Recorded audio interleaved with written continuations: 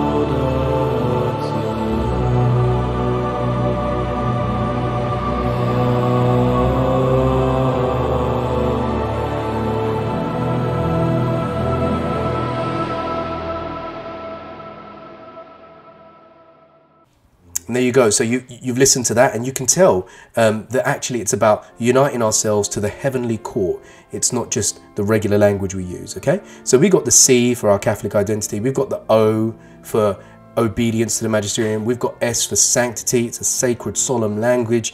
I'm now going to give you the T, which is timeless. It's timeless. It's stable and it's unchanging. For many of you, your grandparents would have prayed in Latin if they were Catholics and went to Mass. Mass was always in Latin until about 60 years ago, when the Mass changed quite a lot. And everyone would have prayed in Latin at Mass. So if we imagine heaven as a large population of saints, the vast majority will be familiar with and praying in Latin as they did on earth during the Mass and during the Rosary and other devotional prayers as well. So we pray in communion with the saints in heaven. So it would be a delight for them to hear our prayers. This actually means that the prayers are more efficacious, they're more effective, they're more powerful because they're intergenerational, they're timeless, okay? So the Latin language is something that we don't use in common speech nowadays. It can't really be changed too much because of that. It can't be messed around with. In fact, you probably recall that a few years ago, if you went to Mass and you said the words, you heard the words, peace be with you, you would respond saying, and also with you. Nowadays, you'd say, and with your spirit. That's because the translation was not that good. So if we have a language that is timeless, that can't be altered too much, it's easier than just having prayers in our own languages, and then there could be some things which are lost in translation. So it's timeless as well, it's stable, it's unchanging. Okay, we come to the last S, and this for me is probably one of the most significant and important aspects of this. The last S is spiritual warfare. Spiritual warfare. The Bible, the church, the saints, and many more sources tell us that we're locked in a spiritual struggle against sin and the devil. Let's not be ashamed to admit that. And then we can enter the fray properly armed. When we pray in Latin, it's because it's passionately Catholic, it's obedient, it's humble, it's because it's sacred, it's timeless, but it's also because of the spiritual warfare and the fact that the demonic and those evil powers fear the language of Latin. Many holy people testify to this, many saints also. In our church, we have many spiritual graces that we're given, gifts that we're given by the church so that we can be properly equipped. So let's not ignore this one. Let's not let go of our treasures. As Catholics, we firmly believe that we're equipped to do battle with principalities.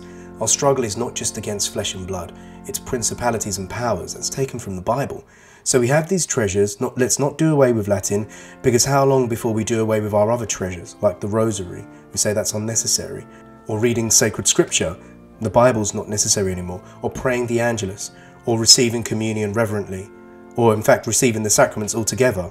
So this is spiritual warfare. Let's not let go of our treasures, and let's ensure that the efficacy of our prayers are completely on point. Let's make that effort and please God and please our Blessed Mother also.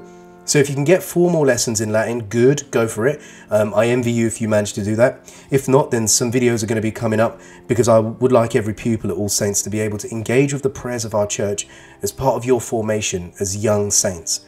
We'll come together as one in Christ, a community in unison. Don't shirk away from this. I'm from Dagenham, by way of Sudan. My mother tongue was Arabic, and my second language was Cockney, but I made an effort to learn the basic prayers and then build up from there.